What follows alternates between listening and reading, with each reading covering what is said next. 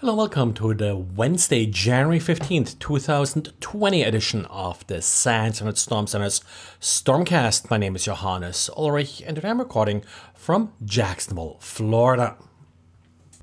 Well, of course, Patch Tuesday, the big topic today, and at first it actually doesn't look all that bad if you're just looking at the numbers. We had a total of 49 vulnerabilities that were patched today, and 8 of them are rated criticals. None of them were publicly disclosed before today, and none of them have been exploited in the wild so far. But of course, these last couple days, we had all these pre-announcements, rumors about a critical vulnerability in the crypto API. And yes, this was one of the big patches that Microsoft released today.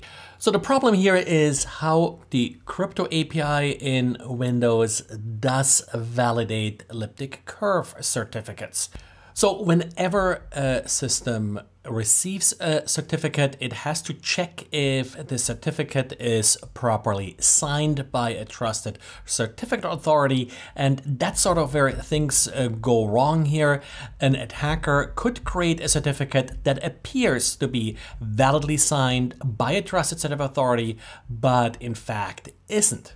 So the end effect is that an attacker can essentially create arbitrary certificates that appear valid. Now, arbitrary as long as they're elliptic curve certificates.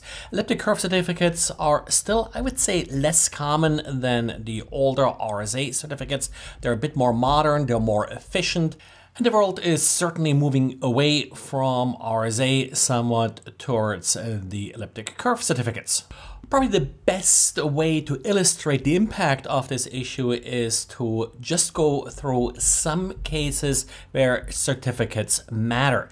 And I put this a little bit in the diary, but just you're receiving an email from a vendor telling you about an update.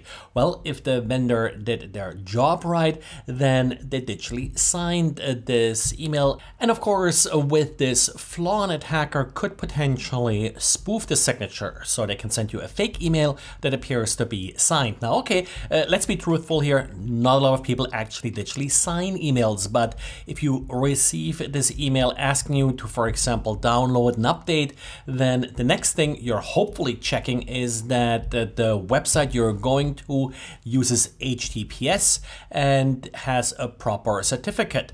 Well, again, that's where the crypto API kicks in to tell you that certificate is valid, and an attacker could, for example, now spoof the vendor's website and make it appear like it has a valid certificate. That would require that the attacker has some form of man-in-the-middle position here in order to actually redirect you to the attacker's website.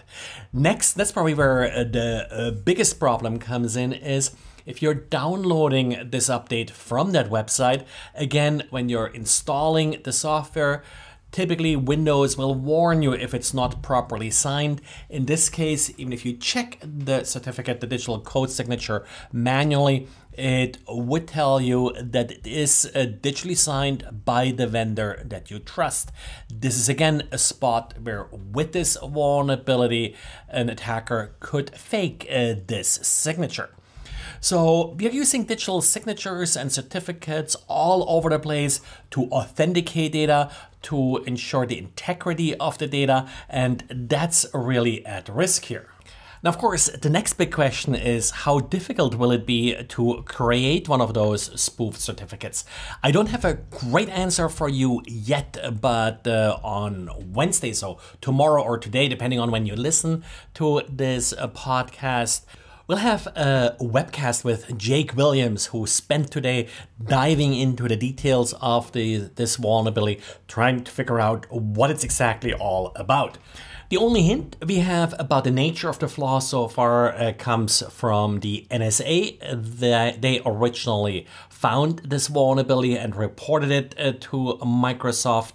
And well, what it states in their pretty good advisory, I highly recommend that you should read it, is that suspicious certificates, as they're putting it, will have non-standard elliptic curve parameters. Now, in OpenSL, for example, you can get a list of all the explicitly defined curves pretty easily, and then you can check whether or not the certificate uses anything else. That's essentially what they're sort of recommending here, and they're giving you some hints in how to do this with CertUtil on Windows or OpenSL on Linux. So this is certainly something that you would like to patch. And now, as far as other mitigation techniques go, let's say you do have a TLS intercepting proxy, then of course it's up to that proxy to validate the certificates. If that's not a Windows system, then you should be good. But again, remember, this will affect not just Microsoft software. This will affect all software that uses the crypto API in Windows, which, well, it's pretty much all software that does any kind of crypto. As an example, Google Chrome, for example, uses the vulnerable API function here. Google Chrome is potentially vulnerable. Now, there was an interesting tweet, and I retweeted too, because I thought it was kind of funny that whether or not you are potentially vulnerable here when you're updating Windows, because Windows, when it updates, it verifies code signatures and makes sure it connects to the right server. And again, a lot of TLS and certificates involved here. That process actually is not vulnerable, and that's sort of another mitigation technique here, because Microsoft takes advantage of certificate pinning. Typically, any certificate that's signed by a valid certificate authority is considered valid. But with certificate pinning, you're narrowing this down to either very specific certificates or at least very specific certificate authorities. And that sort of limits the applicability of this flaw somewhat. But this only affects very specific features, typically mobile apps, of course, which aren't really sort of in scope here for Windows, but processes like Windows Update do certificate pinning. Browsers no longer do any certificate pinning. That used to be a feature like a couple of years ago. It was sort of a big deal, but was removed because it didn't really scale well and apply well to the web. The other thing to note here is that this only affects Windows 10 and Windows Server 16 and later, meaning Windows Server 2019.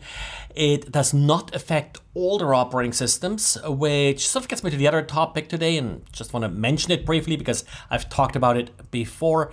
This, of course, was the last update for Windows 7. So Windows 7 not affected by this particular flaw.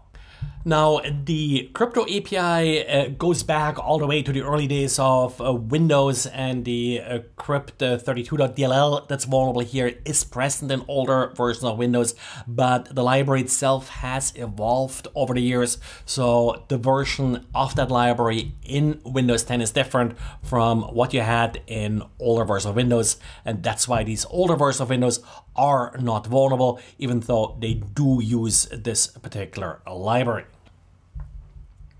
Now, there are two more vulnerabilities I want to draw your attention to, and that's two vulnerabilities in Remote Desktop Gateway. Now, Remote Desktop Gateway is part of that Remote Desktop Protocol feature that, of course, brought us BlueKeep.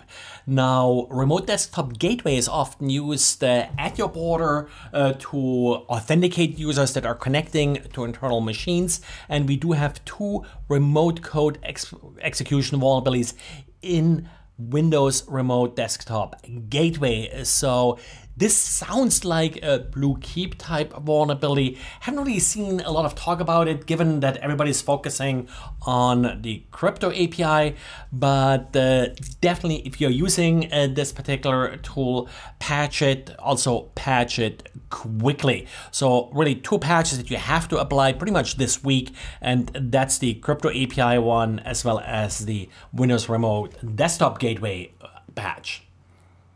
Well, and sorry for running a little bit late today and really only talking about Microsoft patches, but this is it for today. Also, sorry for having some hiccup with publishing yesterday's podcast.